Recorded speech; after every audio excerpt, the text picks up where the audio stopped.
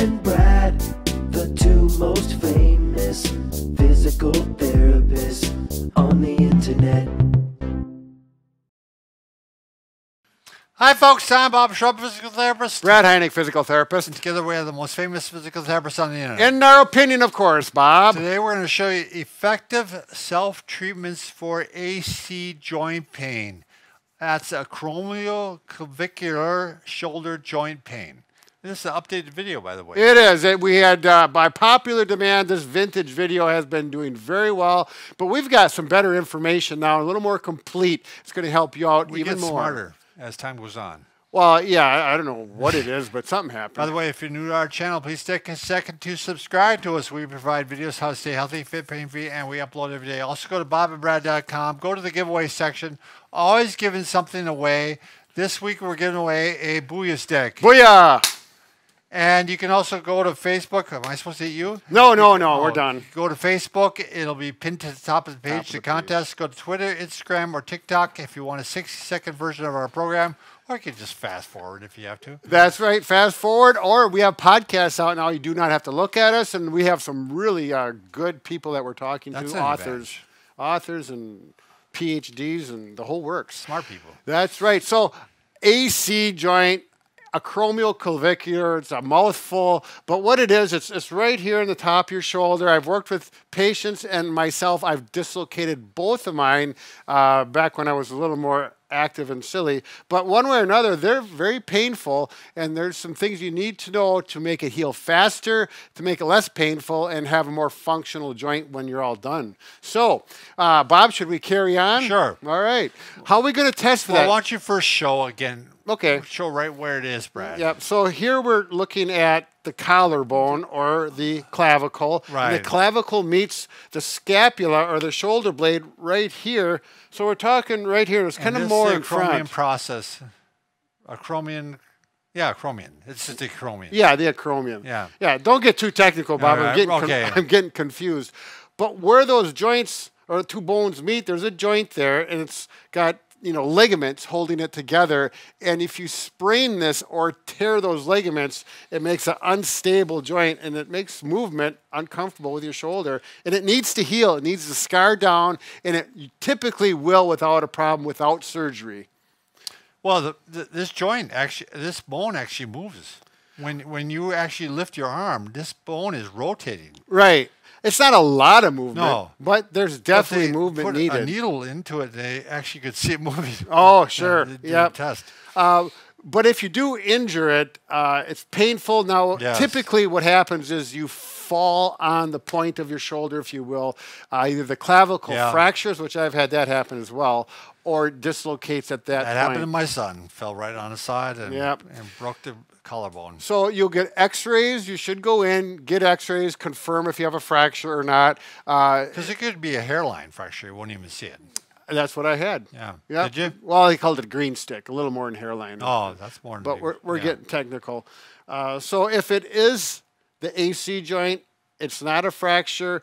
We want to stabilize this to get the scar tissue to heal down in the right position, because this bone can, if the ligaments are tore, can slide up over the top, and it's very painful, and I had that happen. Or can slide forward, and either way it usually slides up a bit. Yeah, and it's very painful. You don't want that to happen. You get it in position, and sometimes they'll give you, I'm wearing this for a reason, I call it a figure 8. This is actually a posture strap, but this would work in a pinch, and it just helps hold your shoulders back so you keep it in position. There's no casting that I'm aware of for this particular injury. What is the test that you might do to determine whether you have an AC problem? Good point. You could just feel over it and push on it. Point tenderness is going to be painful. So you follow along your collarbone all the way to the end and push right there at the joint. And that will be sore. The next thing you can do is, I put one hand here, I'm going to bend Sam forward, the other hand here, and then you squeeze and you put pressure on that joint. Obviously, you can't do this to yourself. Yeah, but that's what a therapist or a doctor oftentimes will do to test the stability of that joint. It's very painful, if it's positive. I think, isn't this one of the tests, Brad, just to cross over like this? Yeah. I mean, this will hurt. Yeah, that's no fun. You can feel that joint subluxar actually separate, and you do not want to do that. Right. It's very easy because it hurts like hell. Yeah. Oops. Family show. Family show. Yep, 20 push-ups after the video. Got to give you a whack with the booyah. No, Bob, not the booyah. All right, healing time for this is going to take 4 to 6 weeks, so it does not happen fast.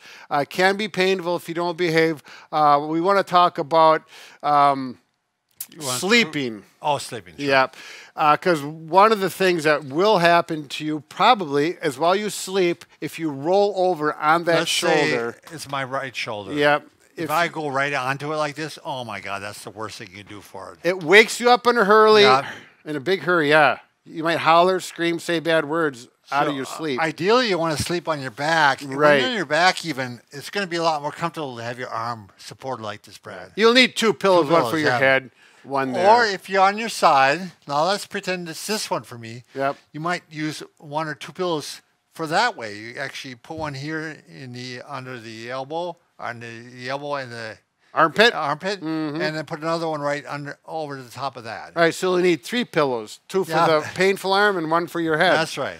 But what I did is I'm fairly comfortable on my back, and I just slept on my back. And I did have a pillow on one side, so it reminded me not to roll. Sure. Because the pain was enough after a couple of times. But I did the pillow just to make sure.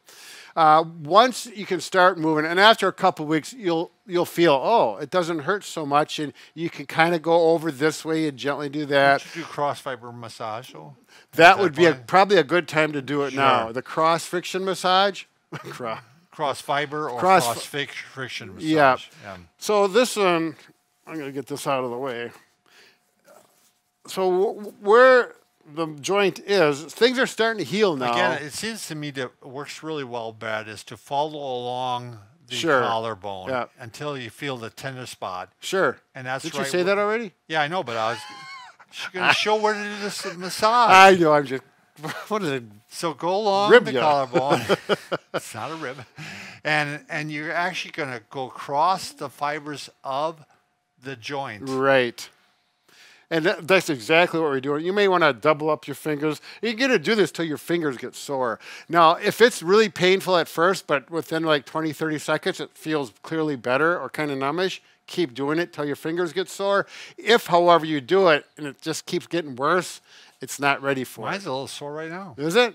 Maybe you fell on yours last night. Well, you know, this is under a lot of stress with push-ups. Oh, sure. And also with bench press. Yep. So you often get pain from those type of activities if you do them a lot. I do a lot of push-ups. Yeah, it does stress that area.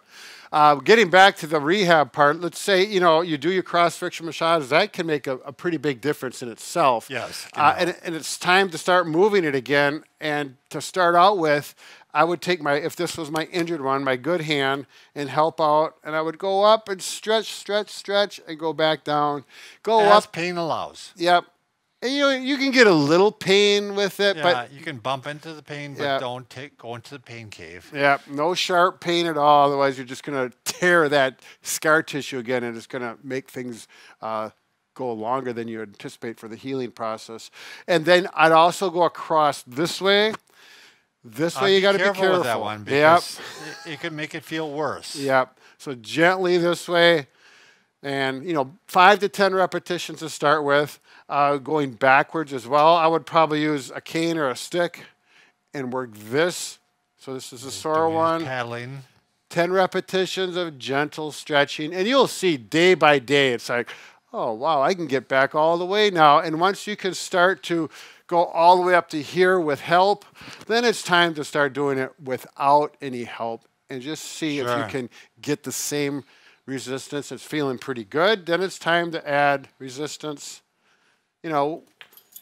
I like to use bands with this. I think it's a lot better than using a weight, but you could use a dumbbell. That's fine. Therapists are really accustomed to bands because they work better, but you don't have to have them. If you got dumbbells, go ahead and use them. So I'm going to start with some resistance. Straight up like this, and up and across. And actually, what I would probably do here. Let's go for a lower level. Yeah, I'm actually going to focus on that. I'm going to lay down and do it with resistance. And this is nice because you can really relax doing this. So, this is what we call this not conventional. But I think I do a lot of my banding laying down. Not a lot, but, enough to make it sure. very useful and handy. Then, by that time, when you can do those with resistance, 10 repetitions, and you start to need more resistance, then things like push-ups, you can start doing those as pain allows. Probably push-ups on your knees. Start with a knee push-up, or I think I started on a wall or a cupboard. Yeah. You might start on the wall. Sure. And if once that gets too easy, you do 10 to 20 of them. Then we go to here. Always let pain be your guide. Yep. Because if you do that, you're unlikely to get in trouble. Right. Yep. So. Oh, I do want to say one more thing. How are we doing on time here, Bob? We're doing fine. I don't want to bore people to death, but I really like to add these scapular retraction. Yeah, this actually puts the shoulder in a good position. Yeah. The collarbone in a good position, and it's great for posture. Yeah. So I would probably emphasize this one, really. Sure. And then turn around and make sure you do the opposite motion. What do we call that again? Well, antagonistic. Oh, sure. The antagonist, and of course it's the antagonist. And do both of them. Make sure just only one, because you want to make sure you strengthen both sides of that area. When he's strengthening this way, he's actually strengthening the pec major, which attaches right into the clavicle or the collarbone. Exactly. So exactly. It's a good one to do. So good luck with that sore collarbone. It's one of those that can really be painful, but work with it, follow this procedure, and it's definitely going to heal you right up in a quick hurry. I'm saying that I know from personal experience, Bob. So once again, Bob. That was many years ago, right? Well, I was in my 30s.